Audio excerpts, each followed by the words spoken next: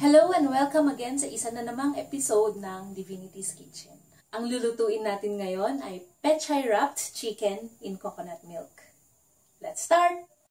Sisimulan natin sa pagputol ng tangkay ng pechay.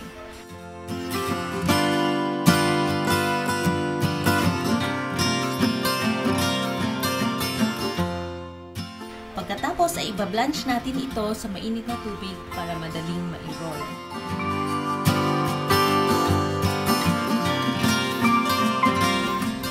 Next, imamarinate lang natin yung chicken sa salt and pepper.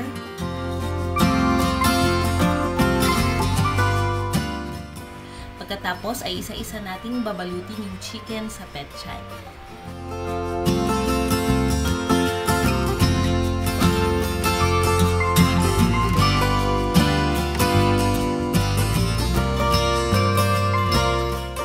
Kapag nagba-break yung pechay leaves, i-blanch lang ulit ninyo ito sa mainit na tubig para medyo lumambot pa.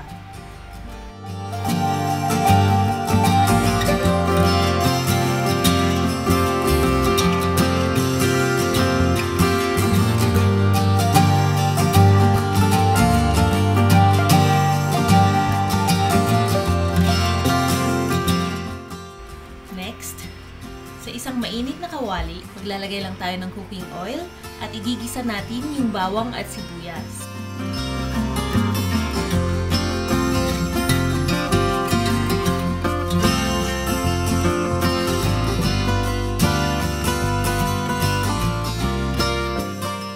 Pagkatapos magisa ng bawang at sibuyas ay ilalagay na natin yung kamatis.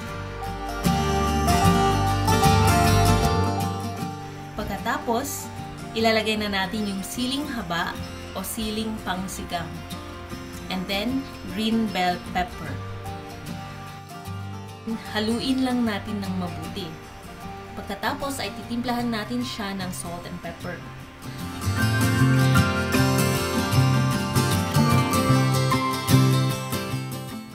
Haluin lang ulit natin at pagkatapos ay ibubuhos na natin yung gata o coconut milk.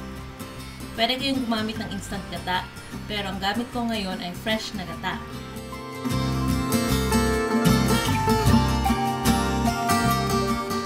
Pakukuluan lang natin yung gata at pagkatapos ay titimplahan natin ng patis. Isang kutsara lang muna dahil mamaya i-reduce natin yung gata. Kapag nasobrahan tayo sa patis ay baka maging maalat yung luto natin.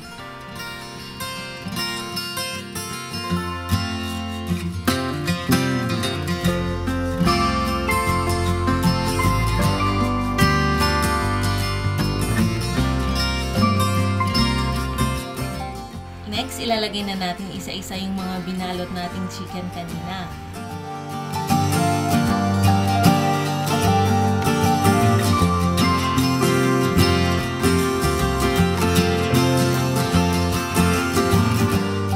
Tatakpan lang natin ito at hayaan nating mag-simmer ng 20 minutes.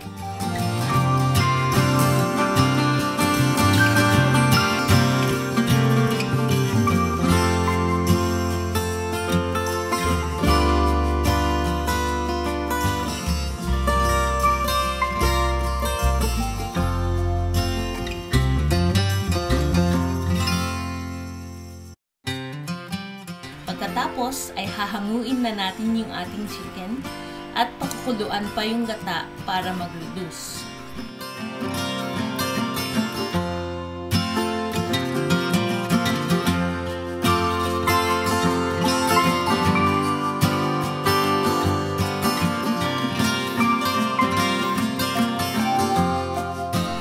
Pagkatapos ay ibubuhos na natin yung sauce sa pechay wrapped chicken.